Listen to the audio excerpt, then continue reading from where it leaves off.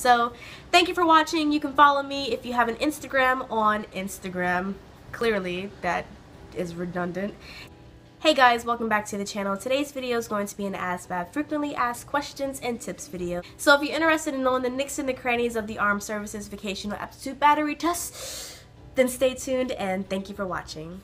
Oh, the lighting. Make it flawless, make it flawless. I'm recording on my iPhone, so excuse the quality, but as you know, my camera is dead. I have a list of things to go over so I can kind of stay on track, so that this doesn't turn out to be a 14-minute video of me just rambling on and on, because that can easily happen. I like to talk a lot. To begin with, the ASVAB stands for the Armed Services Vocational Aptitude Battery Test, which, as it says, is a test to kind of gauge your overall aptitude and your understanding of a few different subjects. The scores of the ASVAB aren't in like a pass-fail kind of way, like how, you know, in high school you have tests and you pass it with like 79 is a C, 80 is this, that, and the other. It's based on percentile points, which basically means whatever score you get, it's a percentile that you're in. If you get a 55, you're in the 55th percentile, or you know, 60, 60th percentile, so forth and so forth. So it just kind of gauges you and puts you in a category to say that you scored better than such and such people that took the ASVAB. The ASVAB has 10 different sections, and those sections are general science, arithmetic, reasoning, word knowledge, paragraph comprehension, mathematic knowledge, electronics, information, automotive, shop info, mechanical comprehension, assembling objects, and verbal expression, which is a combination of word knowledge and paragraph comprehension. Each section is timed, so make sure that if you get stuck, use the answers that they give you to kind of plug it in to see what works and move on. Do not spend too much time on a question, because you will find yourself running out of time with like 15 questions left, and you do not want that to happen. A little background info on my ASVAB experience. I first took my ASVAB in 8th grade because the school that I was going to was a magnet program and they offered it. However, my scores were obsolete and I couldn't use them now because it's been so long ago. So I had to take it again. With that being said, if you have taken it previously, I advise you to take it again, especially if your recruiter, you know, offers it for free, which they should. I haven't heard anybody paying for it, but definitely take it again. Even if you took it a few months ago and you have the opportunity to do it again, go for it, because you never know what your scores might be for the second time, and I believe your recruiter should work with you to use your highest score, or at least use the composite of your scores, like, you know, from the highest sections if you score in. So give it a second chance, because you might improve your scores, you might, you know how to work things a little bit differently. So take it again if you've taken it before. Before the test, studying is optional. I didn't study whatsoever. An aptitude test, I just like to go in with my gut feeling and use common sense, and I did fairly well. Not to brag or anything, I got an 81, which means that I'm in the 81th percentile, whatever. You know, you can grab one of the ASVAB for Dummies books, or, you know, go online to, you know, Google and type in, you know, free ASVAB practice questions, or, you know, guides to the ASVAB. You can find many different resources online for free of charge. Personally, I know that I'm not going into anything in the mechanics field, the automotive field, or anything like that, so I didn't really worry about those sections too much, because I know that the other sections that I was strong in, like general science, math, English comprehension, and things like that, would help me bring my percentile score up. So I didn't really worry about those, and when I was taking it, I didn't know anything in the sections. I just kind of used the answers provided to help me answer the question, and common sense. I didn't know the terminology of a mechanic. I was quite, you know, just blinded by it, but I just used my resources and kind of problem solved a little bit, which can be a tip for you. If you know that you're not going to be, you know, working on airplanes or anything like that, or, you know, fixing generators and doing stuff with your hands, then don't worry about those sections, and don't stress yourself out trying to study for them and trying to learn about the world of mechanics and the world of cars, because you're just going to freak yourself out, and then you're going to get upset with yourself when you don't know the information that's on those sections. So stick to your strong points. That's the tip that I'm going to give you. Stick to your strong points. If you love math, go in there thinking that you're going to ace that math section and you're going to answer every problem, because I kind of didn't even do that. There were some problems that I just couldn't even answer because I didn't understand what it was. I was like, what is this? But that's okay, because you can use the answers that they give you to kind of work your way backwards. And that's one of the things that the ASVAB is testing you to see if you can do, is to problem solve. Because you're gonna, in the Air Force, you're gonna run into problems that you haven't been taught how to handle. You're gonna run into things in general life that somebody didn't sit you down and say, if you run into this problem, you fix it like this. Like, life does not have a book of questions and a book of solutions. Sometimes you're gonna have to put your common sense in there and your gut feeling to get through it. And that's one of the things that is definitely heavy necessarily needed. And that's one of the things that is definitely needed to pass the ASVAB, or not pass, but you know, to score high in the ASVAB, is your sense of problem solving. So don't worry if you don't know. Like, if you read a question, Susan has 17 apples and she gives 3 to her friend, and her friend divides them by 18 people. What is the circumference of the sun? And you're just like, what? I'm so confused. Don't worry, use the answers. If they're like this, go with your gut feeling, because 9 times out of the 10, you're gonna know what's right. So, the day of the test, make sure you get a lot of rest.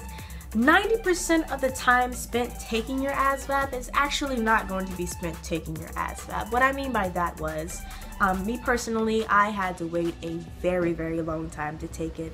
I got to the facility on time. Make sure you always arrive early. If they say be at, you know, the center at 6, get there at 5:45, because you never know what's going to happen. In my case, once I arrived there, they did not have my name on the roster. Even though I had registered, my recruiter had sent my information down there. They had just made a mistake because a holiday had just passed and somebody didn't gather all the names that were submitted before the holiday, and it was a big mess. So make sure that you get there beyond the time, so that anything like that or any problems that may arise, you have time to fix it before your actual test starts. I had to wait for my name to be called. I then had to wait, I then had to wait in line to go into the room, which took the absolute longest time. There was about maybe 30 of us. There won't be too many people because, you know, there's in a computer room and you can't have that many people in there, but yeah. They called us 2 by 2, and then there was one administrator, and he had to personally log you into the computer, and that took forever. I was the second to last in line, so I waited for about 2 hours and 15 minutes before I actually took my test, and then my test took me about, I want to say roughly 2 hours. I can't exactly remember, but I know that I got there at 6 and I didn't leave until almost 10 o'clock. So definitely make sure you wear comfortable shoes just in case you have to wait in line. Wear comfortable clothes. Ladies, I know you want to be, you know, fashionable, tight clothing, show off your curves. Guys, you want to be swagalicious, but wear something comfortable. It's not the time to stunt, but they're going to be kind of military-like, you know, with the attention and silence and walk straight line. So you're going to be out of your comfort zone. Wear something comfortable that is going to save you. Make sure you drink a lot of water about 4 hours before your test. You don't have to use the restroom while you're taking your test, but then again, you don't want dry mouth, because that's one of the worst feelings ever, to be sitting in front of a computer just like, water.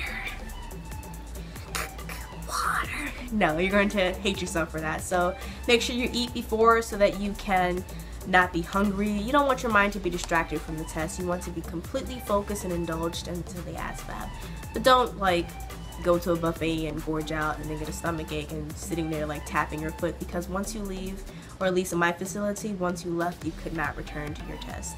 So that means no restroom trips, no nothing, because they automatically assume the worst and they think you're going to be cheating. Be patient. If your computer freezes, don't freak out. They can always fix everything. If your computer explodes and catches on fire, don't freak out. The person next to you is weird and you're just like, oh my god, like if they're just like whispering to themselves or ticking, be patient. You know, everybody's different. You're gonna run into a lot of different people that is going to be out of your control. Just try to detach yourself from your surroundings. Don't get distracted. And for the love of life, don't look like this. If you're thinking, think like this, or think with your eyes closed, or think somewhere in this general area right here. Think right here.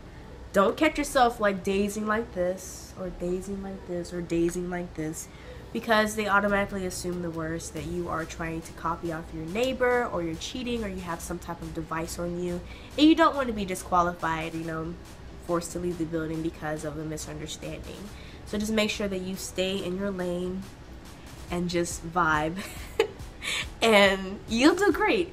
Honestly, it's not a hard test. You will do phenomenal. If you've gotten through elementary school, middle school, high school, if you're still in high school, you'll definitely do great because that information is still fresh in your mind. Me, on the other hand, I kind of took it after high school, so I'm like, 2 + 2 is 5, you know, but if you're still in school, you're gonna do phenomenal. You're gonna be on your toes, you're gonna be quick, alert, you're gonna do awesome. So do not worry about the ASVAB. As intimidating as it sounds, it's a very friendly test, and it's just going to kind of gauge who you are, kind of what your interests are as well, but more so how you can answer problems under a time situation and not freak out. It's not about answering everything right. That's not the point.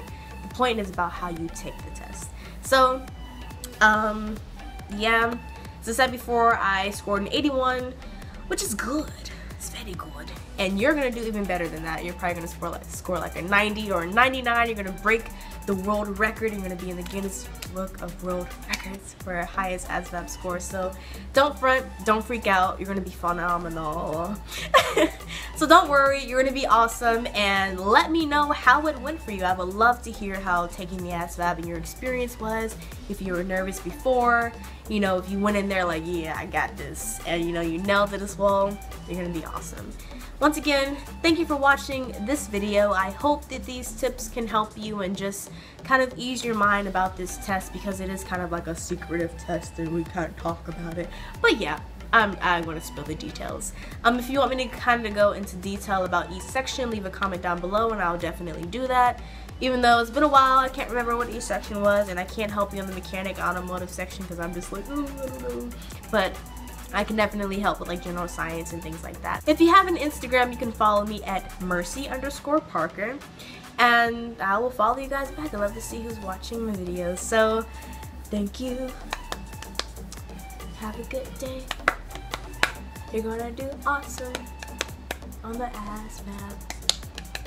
Yeah. Alright, let me go.